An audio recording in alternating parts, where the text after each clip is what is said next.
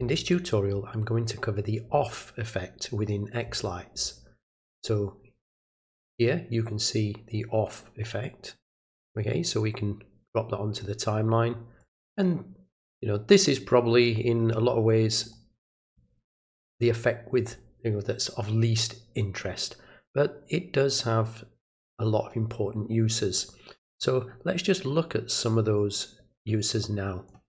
So imagine I have an effect here, this one out of the way, say running on an arch, and just for the center part of that animation, I want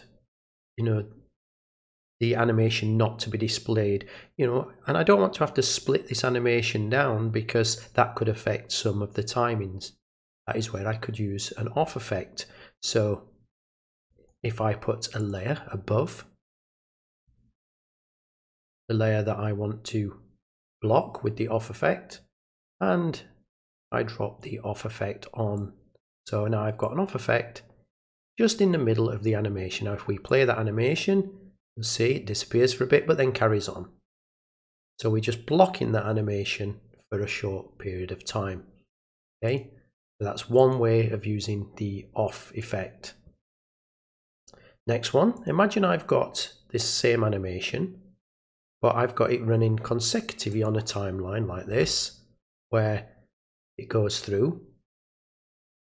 Now imagine I want to hold that animation at the end, so like a freeze frame. There is ways of doing it with the layer blending, but it can be quite a bit of a faff to get all the numbers correct in there. But nice and easy is to drop the off effect at the end of the animation,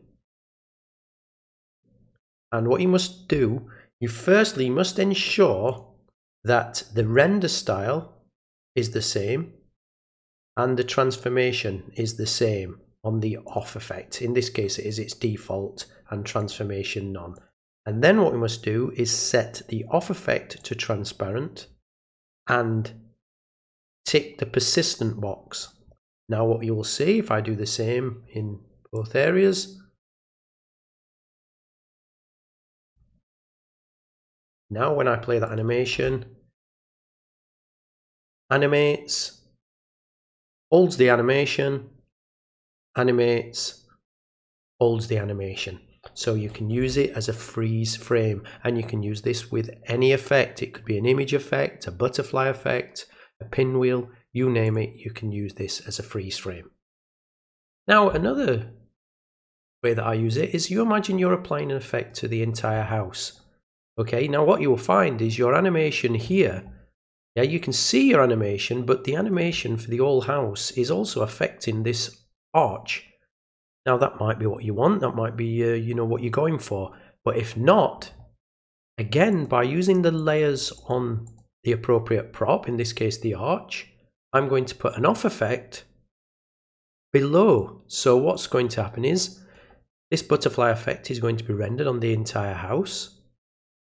Then it's going to come down to here, and it's going to turn the entire effect off for the arches, and then it's going to render my animation over the top. So even though I have an all house effect going, playing there on the arches, now when it gets here, that effect is turned off.